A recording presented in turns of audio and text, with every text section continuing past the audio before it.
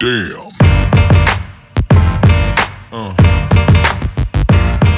Yeah. What's going on, everybody? Welcome back. Still a new year, but I am in the studio today. What I'm doing for part of my degree is I have to do some product shots. So if you have had a look at my website, which is GuvKullarPhoto.com, you will have seen that I do like doing products and studio based stuff, so something I'm quite comfortable with. But because I was at the college previously, and I did do a product assignment back then, I've been told I have to do better.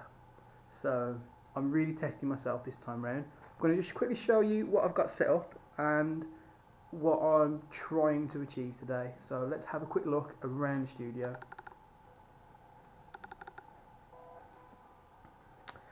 Okay, first of all, I've got my laptop set up here.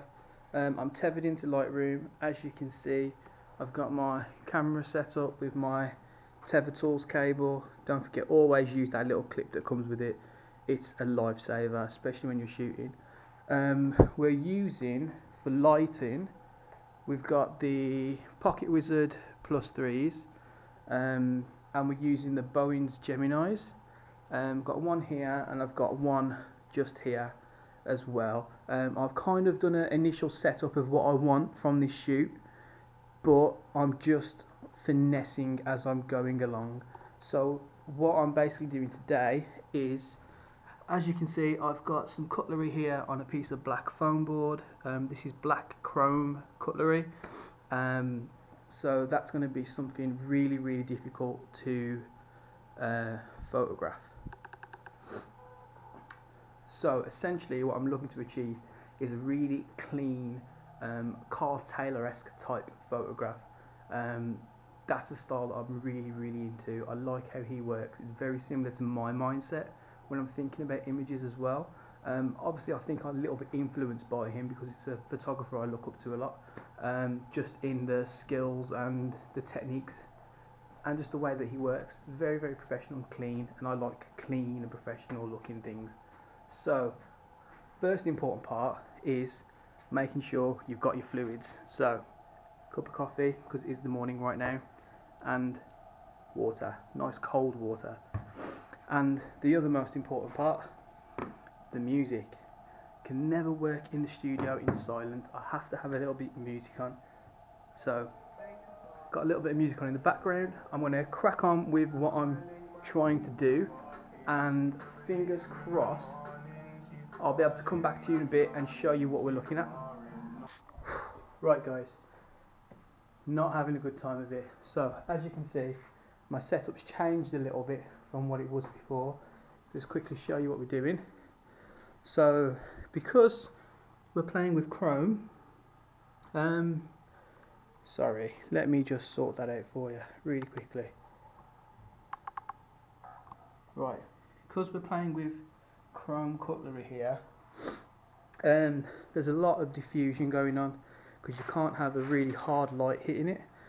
So I've got two diffusion sheets there. I've got one at the back because I'm using the softer light source, plus I have a gel as well, bringing in a bit of an orange tone to the back just to give a bit more depth to the image. But I've just had to run out. Ran to Sainsbury's down the road.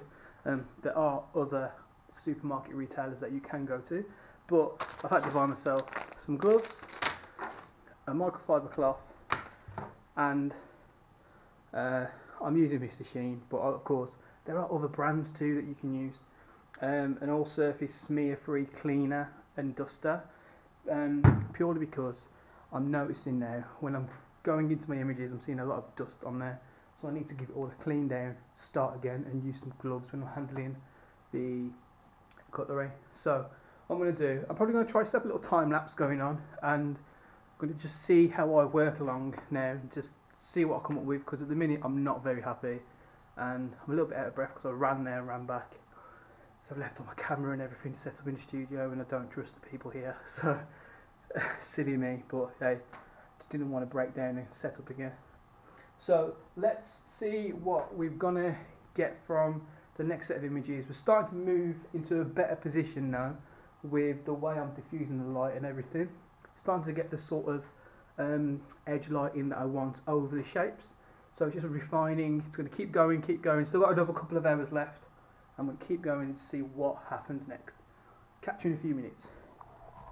Right, okay, so we've actually got to a point where I think that I'm happy with the results. There's a little bit of Photoshop work that needs to be done because I couldn't clean up the cutlery as best as possible. But as you can see again, we have changed the way we're set up again. So what I'm going to do, I'm going to walk you through exactly what I'm looking at. So let's just turn camera here. Right, you can't see what I'm looking at here, so I'll drop that all the way down. Something better. And just bear with me 2 minutes. Right, so this is basically what I'm looking at. If I turn the info off so you've got a better view of the picture. Sorry, I like to keep my grid lines on. But that is basically what I am framed up as. So I'm framed up there. I've kept this light here as it is. In all fairness, it's not doing a fat lot. It's just bringing in a tiny little bit of rim light into it. And then here, as you can see, I've still got my gloves on because I don't want to, in case I need to touch them. There's 2 sheets of diffusion paper here, and then I did have the grid on originally on the Bowens light on the reflector. It was a small narrow grid, but I just took it off. I felt like I needed to spread the light out a little bit more just to get those reflection lines even all the way across, and it did work. So then that light's hitting the diffusion paper and it's bringing a really, really soft light onto the cutlery. I did have a smaller spoon in there, but I've taken it away. But that is basically that. And then afterwards, I'm here basically. This is the image that I've got. So what I'm going to do, I'm going to take that again. And I've just realised I've left that shutter speed ridiculously high. Because I've left it high, it's letting some of the yellow ambient light, which doesn't look too bad. But basically, this is where I'm probably going to look. I'm going to try and just change up a little bit of the contrast in there. And you can see here, because I've got the light turned on above, it's catching that reflection. So I think this is the final image I'm going to be using. Yeah, really, really difficult lighting anything reflective, let alone like pure chrome. So the tip is a lot of diffusion, soften the light as much as you can, and think about the angle from which you're shooting it from as well. And because I'm using a black chrome on a matte black board, I've kind of figured out if I shoot from behind, I can get a really nice rim effect onto it with a nice catch light across the actual arm of the cutlery itself, so the arm of the fork and the knife and the spoon. And that looks really, really good. It's a really nice, soft, smooth light. It doesn't look harsh. It's enough to separate it, give me a bit of shadow, but not too much. And this, for me, it's come out as a really nice product shot. There's a bit of cleaning up to do because it needs to be the highest quality possible, but it's really come out well. Next, I've got a black watch with a reflective face and a reflective strap. So I'm going to be having a go at that also next. So today is a really long day in the studio for me. 9 till 4:30, just doing 2 images. But as you do more and more complex style photographs, you'll find that you're spending a lot more time setting up and finding the lighting and everything like that.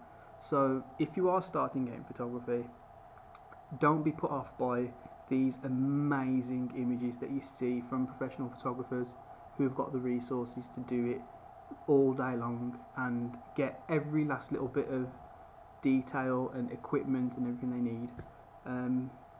So I'm going to leave you with this. I'm going to show you this now, my finished image. Hopefully you like it. Any comments, you want to subscribe, want to follow, click on the bell as well so you get notified when a new video comes up. So you can subscribe just down the bottom here, in the bottom corner, and also got GuvKullarPhoto.com where you can contact me directly as well for anything that you need. And that's taken a good solid 3 hours for me to get there. So patience is key here. It's real patience is needed. On that note, I'm going to leave you with that little tip about photographing chrome items, and see ya. Damn.